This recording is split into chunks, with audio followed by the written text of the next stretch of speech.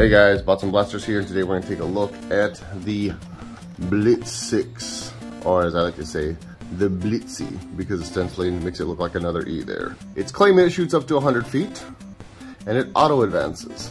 Cool.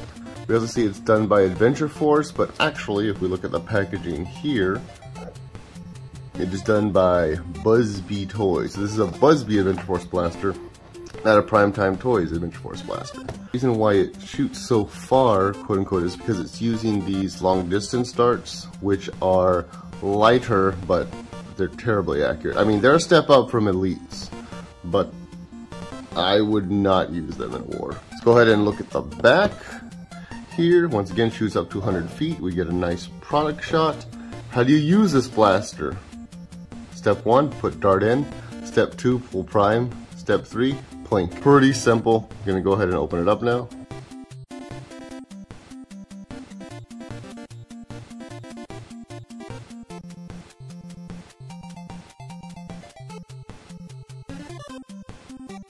So included is the blaster itself as well as the long distance darts. I like that they have them in their own self-contained little container. You don't have to open them if you don't want to.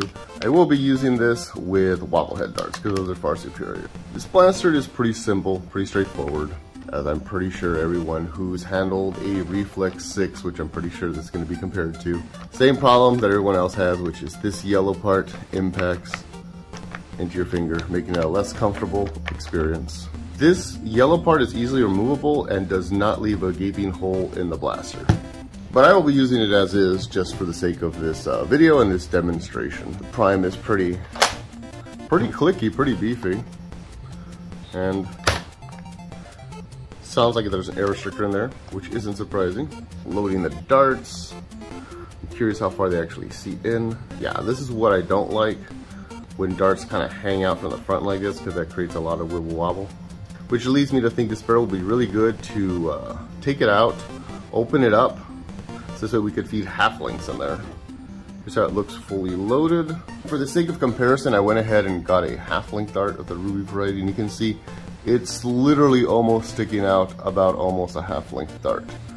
So I think this could very easily be adapted to shoot halfling darts, no problem. So what features does this blaster have? Honestly, not a whole lot. It's a very simple, very basic, very standard blaster, which isn't a bad thing. To be the type of thing you can hand to somebody who's new to a war, or who's new to nerfing in general, and just let them have a little fun with it. And I could see this as a very fun first mod project for somebody who's never modded before. There's no real iron sights. Essentially you're just pointing at and shooting. A lot of detailing that's sculpted in that can easily be painted over if somebody really wanted to do something with it. Okay, so how does it feel in the hand? In the hand, like I said, the hand itself, for me, it feels fine. I have big man hands with the exception of this part here that impacts into my index finger. Let's go ahead and do some firing now. Okay guys, gonna try to get this firing demo off real quick. It looks like rain. So got 6 wobble heads in the chamber. We're shooting at my No Man's Land old school Dystopia Rising LARP shield, and that's our target. It's about 30 paces away. So first one. Ooh, that was weak. Ooh, that was very weak.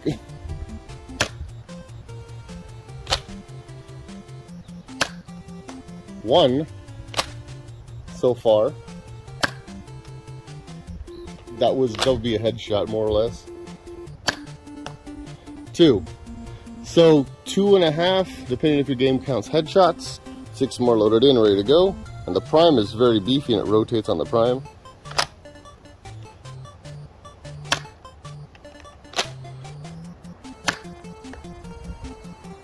That would have been a headshot. That would have been a body shot. Headshot. Body shot, and a dead-on center mass shot. So is this blaster a purchase or a pass? I would say, unless you have a project in mind, this would be an easy pass. Not that it is necessarily a bad blaster. It's definitely good for first-time nerfers, first-time people who want to mod and they're afraid to mess up anything serious. Because this is only $7. You can't mess it up for $7. But anywho, guys, that's about it for this blaster. They should be at your local Walmart. They barely showed up on mine, so that's why you're getting the review a little late. Till then, guys, I'll see you next time on the battlefield.